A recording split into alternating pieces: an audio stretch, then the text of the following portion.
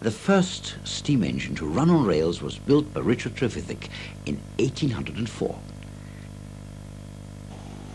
The oldest surviving locomotive is William Hedley's Wylam colliery engine, built just 8 years later. Agenoria is also typical of the early coal-hauling railways. She was built by Foster Rastrick and Company of Stourbridge to work the Earl of Dudley's Shut End colliery.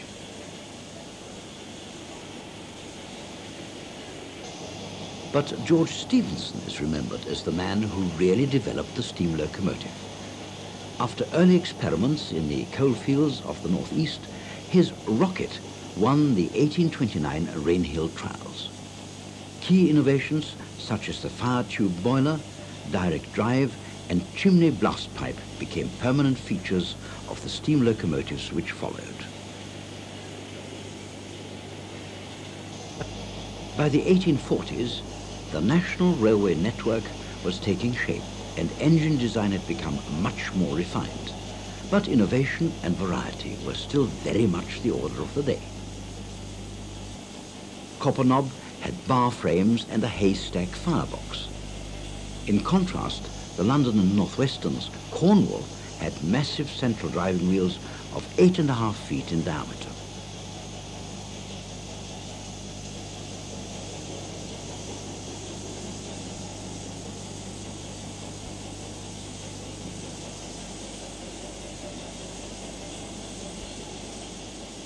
By the 1870s, the British railway network was almost complete, and a handful of large companies were in a position to dominate and even bully the multitude of smaller railways. The larger companies built their own locomotives, and the locomotive superintendent, or chief mechanical engineer, became the driving force in locomotive design.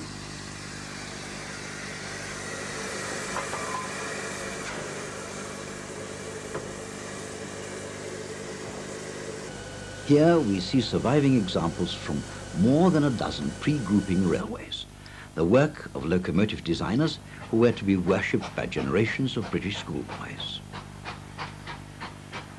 Names such as William Stroudley, Dugald Drummond, Webb, Wainwright, Churchward and Sir Henry Fowler live on in the locomotives they left behind.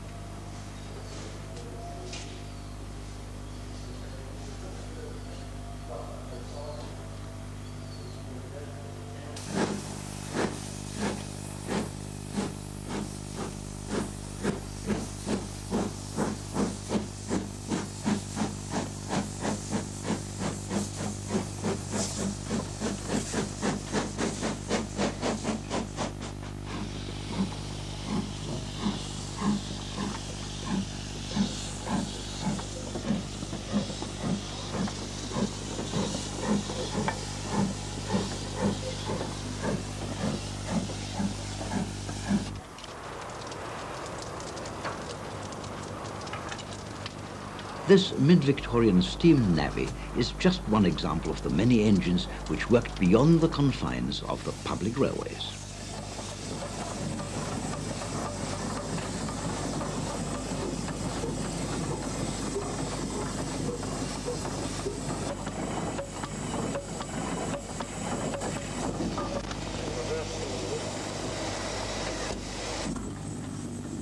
thousands of locomotives were built for private use at collieries, steelworks, and other industrial premises. They were even employed in the construction of new railways. Most of these locomotives were tank engines, and dozens of manufacturers produced variations on the basic functional designs.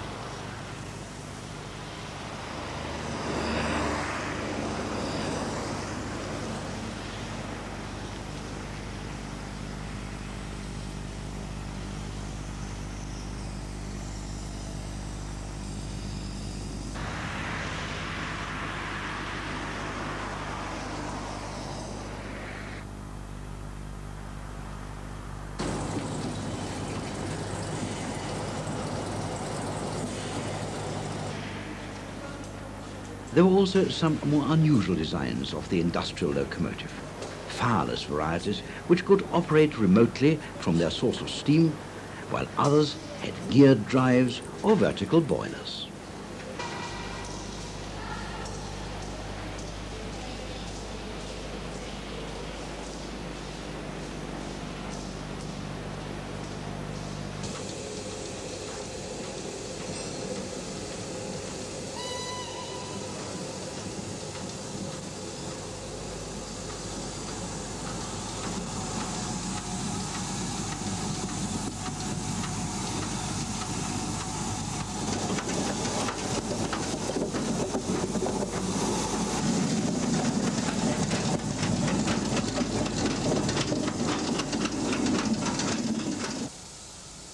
Many industrial concerns, such as the slate quarries of North Wales, were in mountainous areas.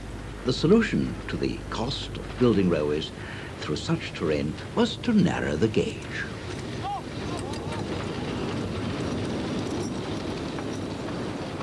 The reduced capital expenditure also appealed to a few other isolated railways, and narrow gauge lines became fairly widespread.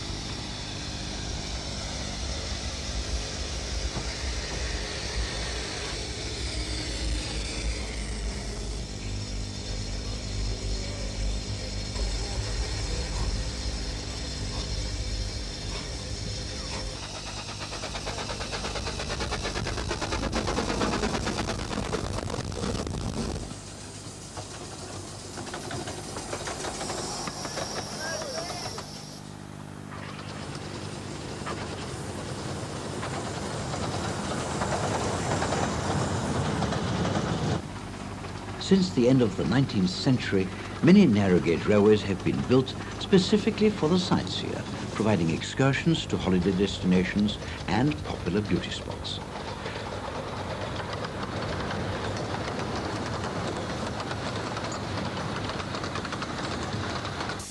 Snowdon's Mountain Railway has been in business since 1895, while many other lines, which began as industrial narrow gauge, have since been transformed to convey visitors and tourists.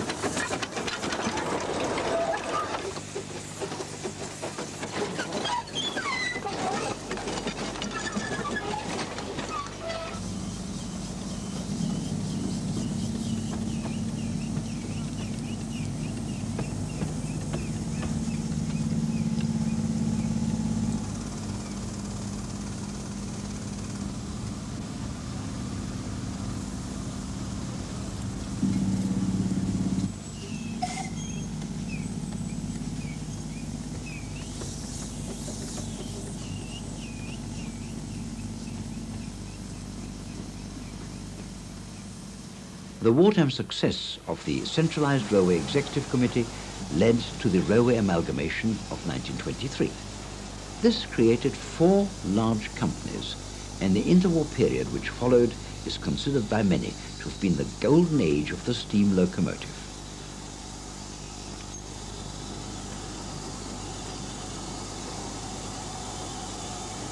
The motive power of the Southern Railway was largely the creation of its two great designers, Richard Maunsell and Oliver Bulleid. Here are a number of Maunsell's locomotives, including his popular Arthur and Nelson classes, as well as two fine examples of Bulleid's wartime Pacifics.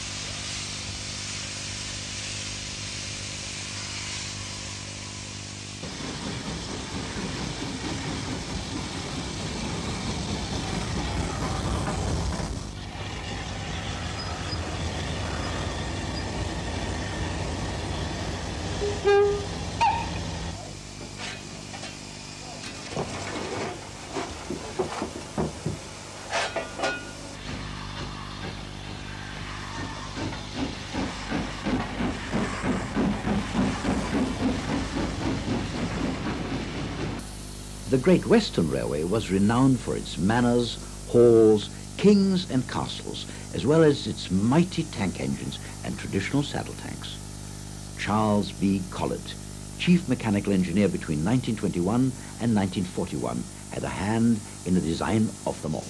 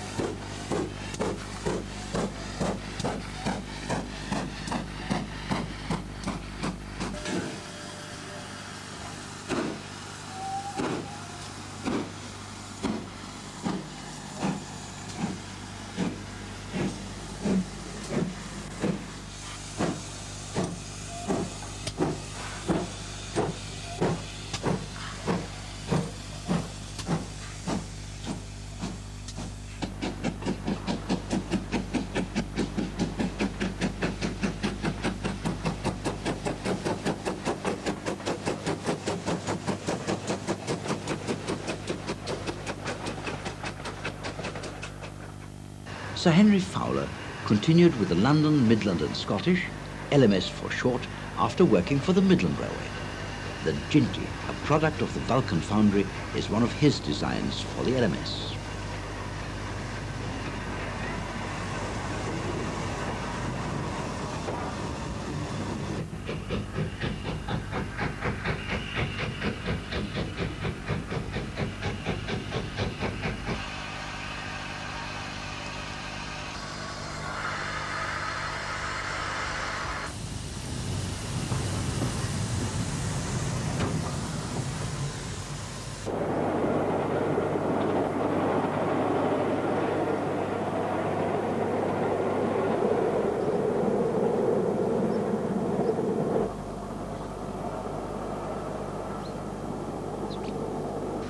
Sir William Stanier took over as chief mechanical engineer in 1932.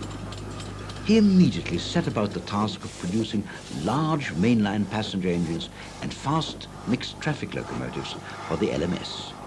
His Black Fives mixed traffic locomotives were widely considered to have been the most efficient this country has ever seen.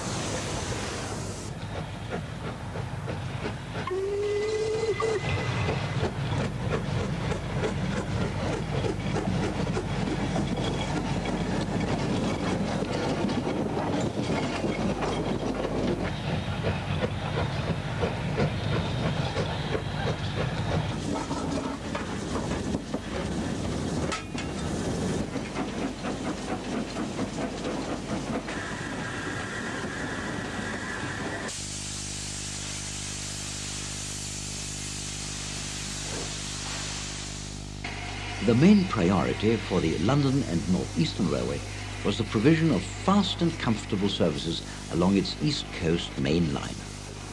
Sir Nigel Gresley's Pacific solved this problem and provided us with some of the fastest and best loved of all British steam locomotives.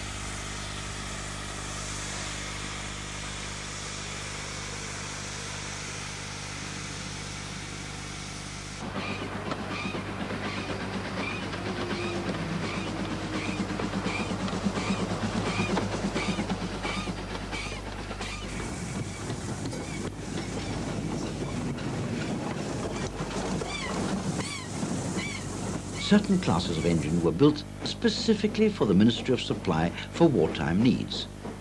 Designed by R.A. Riddles, the 210 and 280 austerities were simple but functioned well and were put to work all over Britain as well as abroad.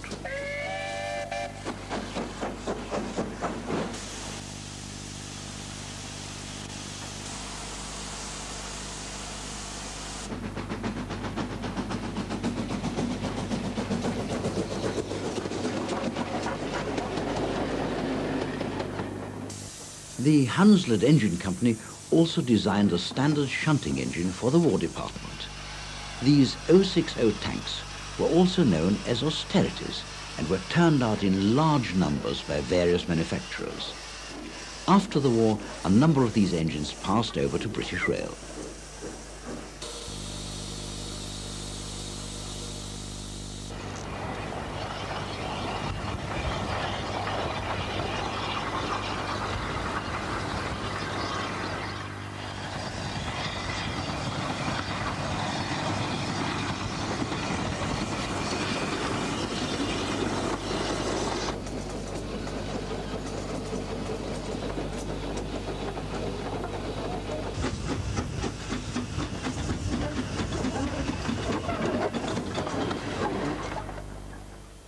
With the Great War over, heavy industry continued at the core of British manufacturing, and its transport requirements were met in large part by extensive networks of private industrial railways. During this period, a number of locomotive manufacturers such as Barclay, Hunslet, Kitson and Bagnall began to dominate the industry.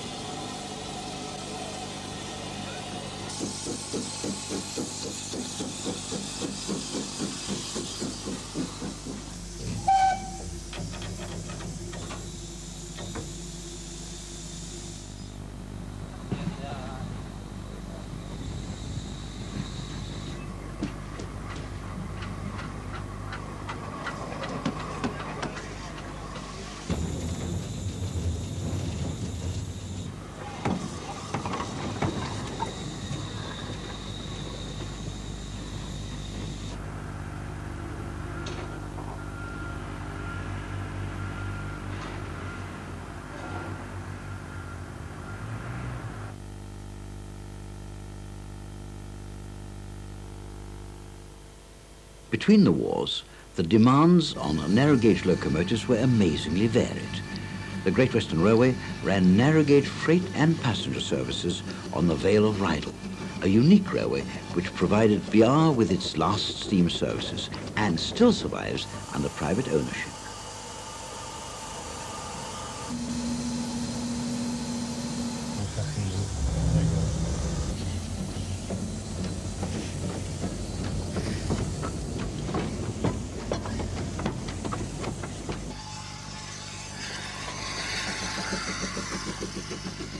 The Romney, Hythe and Dymchurch Railway was built in 1926 as a third-size miniature main line. Many of its exquisite mainline locomotives were built by David Paxman, and today they form the finest 15-inch gauge collection in the country.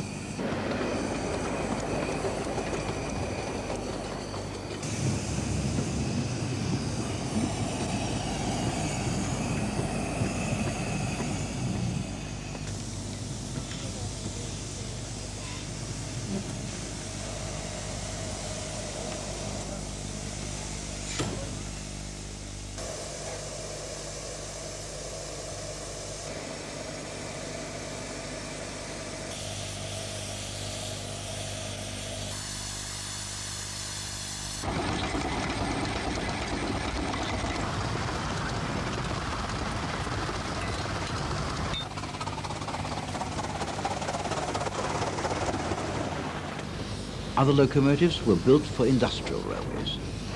But narrow-gauge industrial lines were already in decline, along with the traditional industries which they served.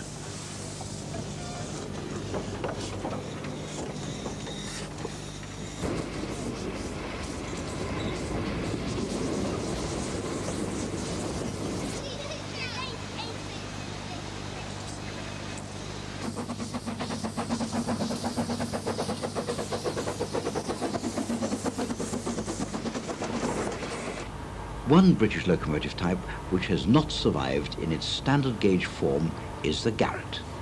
This 3-foot 6-inch gauge monster was built in Manchester by Bayer Peacock and spent its working life in South Africa.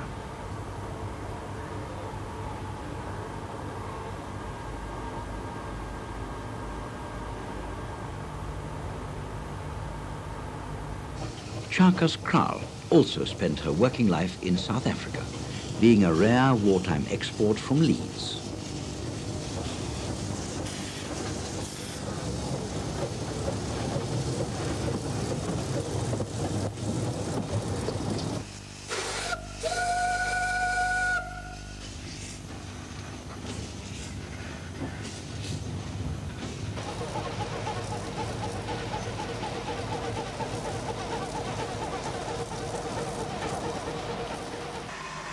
Following nationalisation in 1948, many successful locomotive designs, such as the LMS Ivat Moguls and the Great Western Railway's Manners, continued in production and performed well under British Rail livery for many more years.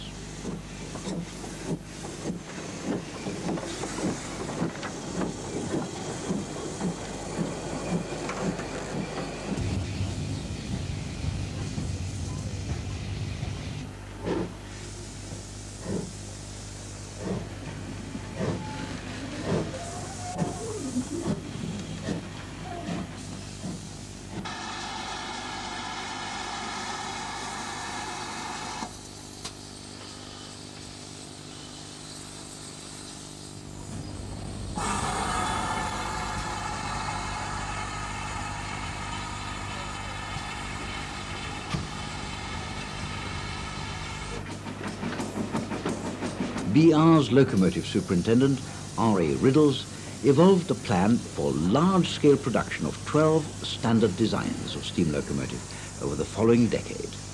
The first was Britannia, but other typical designs were the Class 4M T460s and the 264 tanks, both simple and reliable mixed-traffic locomotives.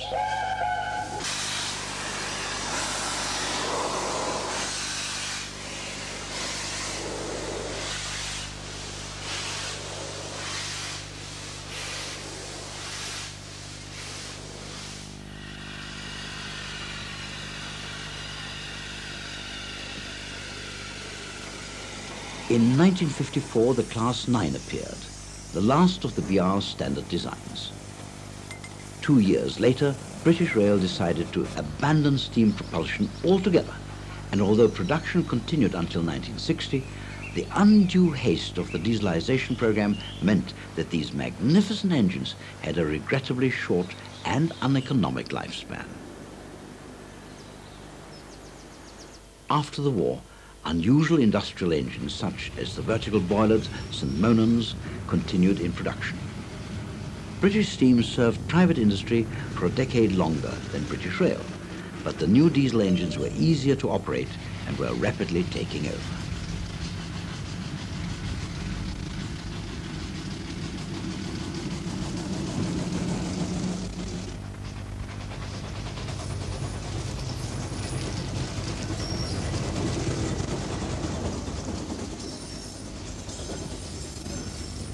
The popular austerity saddle tanks continued in production until 1953.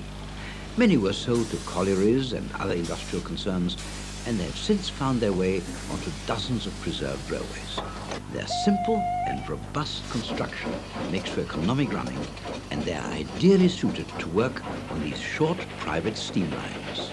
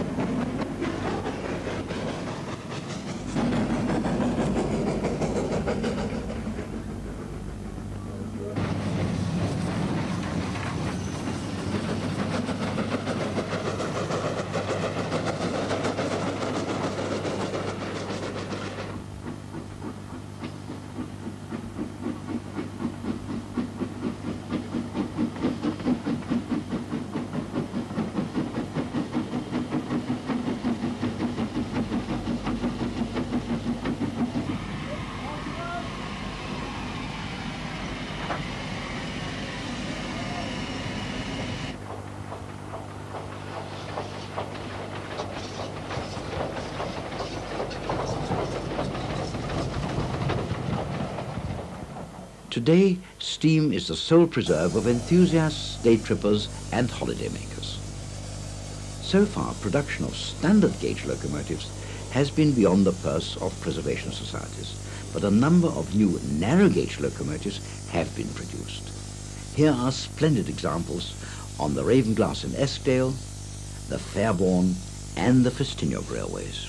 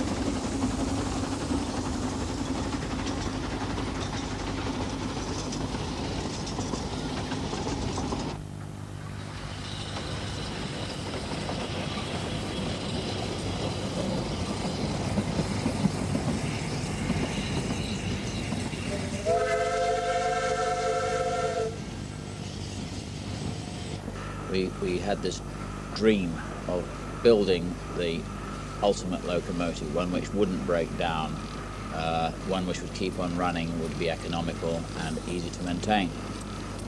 I'm rather proud to say that from the minute we put a fire into her, she's never failed since. She's never been off the road, and so far she's exceeded every expectation we could have possibly asked of her. She's certainly the most powerful minimum gauge engine ever built in the world.